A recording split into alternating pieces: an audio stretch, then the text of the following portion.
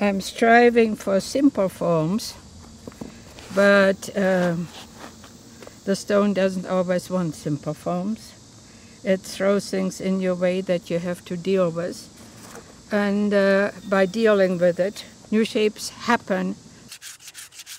This is Mexican alabaster. The hard part is it usually has a lot of mud veins. And you have to get rid of the mud veins. That means you dig. Here is a mud vein. Here are mud veins and fissures. That means imperfections in the stone that block the light from going through.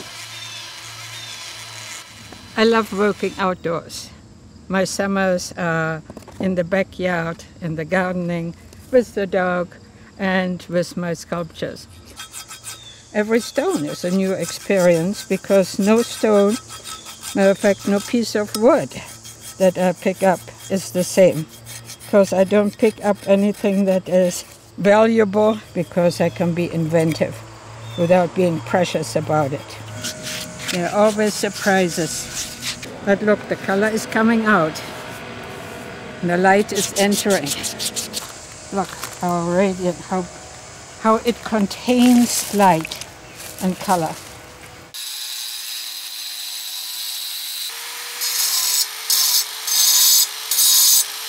All I'm doing with the grinder is cutting and cross-cutting series of cuts that I can hammer out in order to go very deep. It goes from gray-white to red, and it has specks, like somebody put confetti or rice and spilled it there. Nobody has seen the interior of the stone that I'm working on forever. It is all new, and it is a discovery of colors and veins and life cycles. What made these different colors in the stones?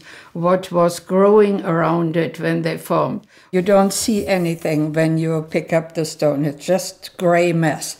But when I discovered this vein of darkness, red, brown, the whole thing became alive, and I really focused on making that the center.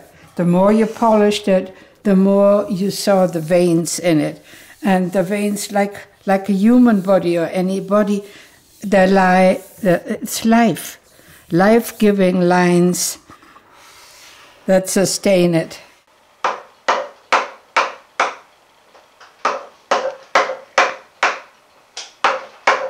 I like the beat, the rhythm, because it frees the mind to think of other things.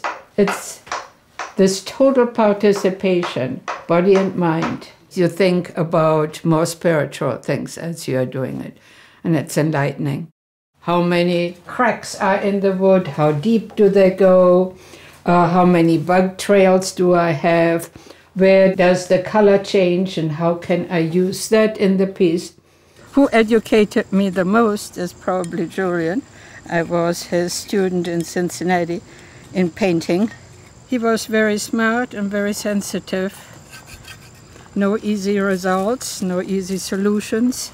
I call this thing opposites because every line I make here, the square with the circle, straight line, bent line, everything is shifting and opposes one another. I often leave the rough surface the way I picked up the stone. And I like feeling them, and I want people to feel them. And I hope I can find within the wood and stone something new, novel, daring, that gives credit to the material, but also credit to my thinking and feeling. If others can see something in it, that is my greatest reward.